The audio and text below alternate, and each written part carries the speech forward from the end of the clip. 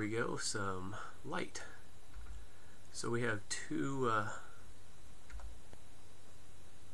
we're going to talk about light. We're going to start with the two major classifications of waves first, and a little bit of wave background.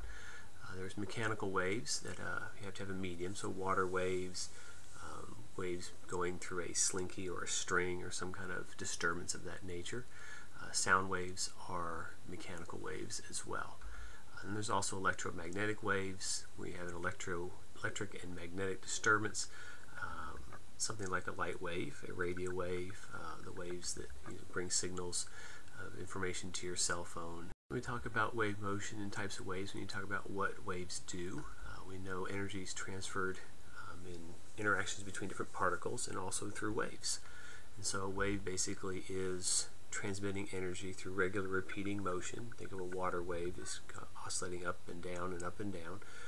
As that energy then is being transmitted through a medium, the matter of the stuff itself, such as the water in a water wave. And we need to keep in mind with a mechanical wave, the medium does not move along with the wave, or with any kind of wave actually.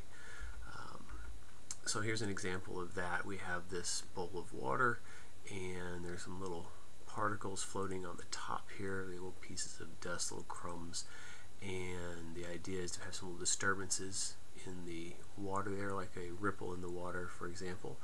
And what you'll see is that the water itself will be disturbed by the wave, such as that pattern you just saw right there from bumping the bowl. And so the water does go up and down a little bit as that energy passes through, but you can notice the little shadows here that go with the particles. They're not going around along with this wave. You can kind of move them back and forth by sloshing the water, but the actual wave motion itself doesn't actually cause those particles to go anywhere. And so the water itself, like a water wave that goes across an ocean, is not water that came from the other side of the ocean. It's the water that's right there. It's just being bobbed up and down. Alright, so here's a basic picture of a wave that you're probably familiar with. The blue line there represents the medium, the material, such as the water or the string, and then the red dashed line there is our rest position. So that's where the water, for example, would be before it was being disturbed from the wave motion passing through. But we're seeing the actual shape there of the wave, that curve being what it looks like when the disturbance is passing through, the energy is being transmitted.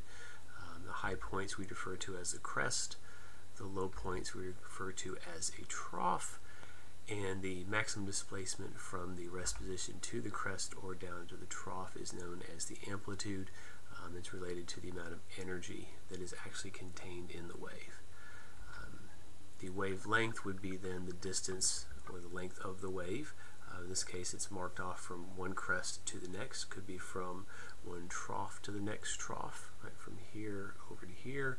It could be from any point. It could be from the starting point right here and follow it along until it starts over again, which is right here, which would then measure out as a full wavelength as well. Here we have a picture of the wave again. We're going to put this in motion and actually have the wave moving along to the right. And you can see it moving along to the right. The medium is being disturbed. You're watching the energy, but the actual medium itself, if we look at just one particle in that medium, this pink dot right here, it's actually just going up and down while the wave is going side to side. This is what makes this a transverse wave. And so we can see that the particle is simply moving up and down perpendicular to the motion of the wave itself. It's not traveling along with the wave. So the medium is simply disturbed by the wave, and the energy is transmitted along in the direction of the wave motion.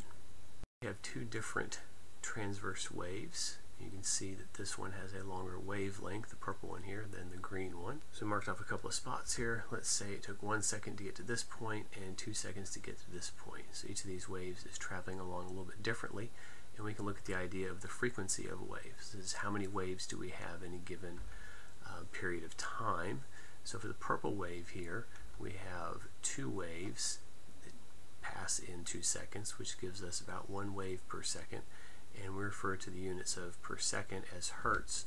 So our frequency would be 1 hertz. So we know the frequency of this one wave passes by every second.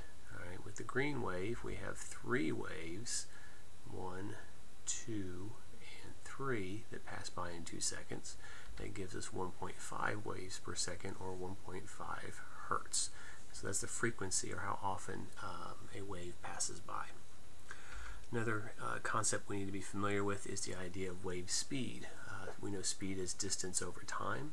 For a wave, the distance would be the wavelength, how long the wave is, and the time it takes for a wave to travel a given that particular distance, that wavelength, is known as the period. And that's actually the inverse of the frequency. So we could say that the wave speed is the wavelength divided by period, and since the frequency is the inverse of the period, then we can say that the wave speed is the frequency times the wavelength, which is the basic wave equation, and is true for all waves. So now let's talk about light. Here's a short clip here. There's a laser over here, and there's actually a beam of light going across through here. And light's the only thing that you can see, but it does have to be coming towards your eye. In this case, the laser is pointing from the right side of the screen over to the left here. You can see little dots here and here, which are actually little pieces of dust that the laser is reflecting off of there in the video. And so what will happen in this video here is someone will spray some fog, basically, some material that gives you a little bit of particles in the air so that you can actually see the laser. And so as the spray is put in there, you can see the reflection of the light off of the beam coming from the laser, and so now you can actually see it. Right? So the fact that it has something to reflect off of allows you to see it in this case.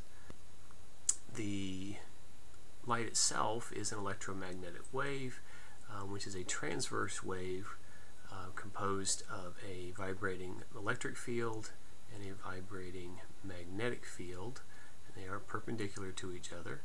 And so if we could see the light, it would look kind of like this. We still have a wavelength and an amplitude. You still have a frequency associated with it. So really, this is probably a better animation, kind of give you a picture of what the light wave would look like as a transverse wave specifically. Alright, so light itself, you probably heard about the speed of light. About 299,792,458 meters per second. That is, as far as we know, as fast as anything can go in the universe, and the only thing that can go that fast is light itself. We symbolize the speed of light with the letter C. All electromagnetic waves or electromagnetic radiation travels at this speed. Typically we'll use the number 300 million meters per second, or 3 times 10 to the 8 meters per second for our calculations that we look at here. But again, this is, as far as we know, the fastest anything can travel. So let's look at the actual formation of the light itself. We have to look at the atom first. Remember, the atom is composed of nucleus with electrons and electron cloud out around the nucleus. Those electrons are in specific energy levels in that electron cloud, and they can only exist in particular energy levels. They cannot exist at other energy levels in an atom. So for example, if we use a ladder, it's a very common example to look at this, and let's say the electrons are located at different rungs on the ladder. Just like you walking up the ladder, they can only exist at those particular rungs, those energy levels. You could only stand on those rungs. You can't stand right here. If you try to stand right here, you would fall back down to this rung right here. So if an electron had enough energy to exist at this spot here in between these two rungs, it would actually fall back down and reside at this one here. So the process that forms light itself is known as excitation. And so what will happen is some energy will come into the contact with the atom itself, and that energy will get absorbed by the electron that we have right here in this first energy level, and when it absorbs that energy, it'll move up to a higher energy level, and this is the excitation. So it'd be like you taking a step up onto a ladder. So the energy would come in usually in the form of some kind of light or electromagnetic waves, or maybe even electricity. And so it really is in nature not really its preference to be at a higher energy level, just like you may not be real thrilled about being higher up on a ladder, especially if it's kind of a wobbly ladder. And so nature then tends to move back down to the lower energy levels, tries to have as little energy as possible. So the electron, then preferring that lower energy, then will fall back down to a lower energy level, and when it does so, it will release energy in the form of an electromagnetic wave. The energy is also released in what we refer to as a photon. Light is an electromagnetic wave, but it also is a photon, a particle of energy that has an associated frequency. The frequency associated with the wave and that photon is proportional to the amount of energy.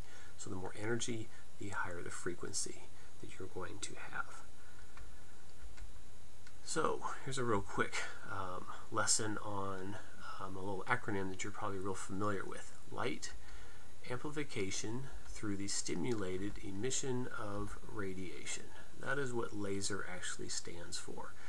It's a specific way of taking electromagnetic energy and amplifying it so that it's brighter and focused, and what we know as a laser beam. And so the name comes from this process to make this. And so I want to show you an animation of light being formed in the excitation and de-excitation. The animation I have actually is specifically a laser formation. The difference is the stimulation that takes place here. Instead of just allowing the electron to fall back down, in a laser we force the electrons to fall down energy level, so we get a particular frequency of light. So that the animation here, again, it shows the relative energies of the electrons, not their locations. And here we have a yellow photon comes in and is absorbed by an electron here, and when that happens, it reaches a higher energy level. And so in this example here, if we were to talk about our basic excitation and de-excitation, we simply wait for this electron to fall back down to a lower energy level and give off a photon. But in the case of a laser, we'll stimulate it. We will send in another yellow photon that stimulates the release of the energy, and when it does so, we have the photon that came in to stimulate, and we have the photon that's been released due to the falling down of the electron to a lower energy level. Again, the idea is that you have the excitation where the photon comes in, you have the de-excitation where the energy level is dropped and the photon is released, and that is the light that we see. Now, last thing we want to do as we finish up here is a couple of calculations. We want to go back and do a wave speed calculation involving our wave speed, frequency, and wavelength. And we also want to deal with the energy involved with an electromagnetic wave, or the photons themselves. And so energy for an electromagnetic wave is what we call Planck's constant times its frequency, which deals with the amount of energy times time. We could also do it in terms of Planck's constant times the speed of light in a vacuum, which is c, divided by the wavelength. Remember, all electromagnetic waves still travel at the speed of light of 3 times 10 to the 8th meters per second. So we just want to do a couple of calculations with this real quick. So we have a yellow light wave with a frequency of 5 times 10 to the 14th hertz. And we want to find out what the wavelength of this yellow light. So we know the frequency. We know the speed that it's traveling at, which is the speed of light, 3 times 10 to the 8th meters per second. What we don't know is the wavelength. So we use the speed equation, or the wave equation in this case, and simply plug in the frequency and the speed, and that gives us 3 times 10 to the 8th meters per second is equal to the 5 times 10 to the 14th hertz times the wavelength. Let's go ahead and just divide out the 5 times 10 to the 14th hertz on both sides, and that cancels out over here, and that gives us a wavelength of 6 times 10 to the negative 7th meters per second per hertz. So we take meters per second, divide that by hertz, which is 1 over seconds, and we'll reciprocate that. The seconds cancel out, which leaves us with meters. So our meters per second per hertz is just a meter. So we have a wavelength of 6 times 10 to the negative 7th meters. Alright, next question would be then, how much energy does it carry? So we're going to use that equation. Energy is Planck's constant times the frequency. We'll we'll simply plug in the 6.63 times 10 to the negative 34th joule seconds times the 5 times 10 to the 14th hertz, the hertz being 1 over seconds. Those seconds cancel out. So we multiply those together and we get about 3.3 times 10 to the negative 19th joules of energy in this yellow light. So as we finish up this video, just remember that electromagnetic waves are transverse waves. They are also photons, which are massless bundles of energy that have an associated frequency, and light has what we call a wave-particle duality. It has properties of both waves and particles. So that's all for this video. We will pick up with some more light stuff on the next one.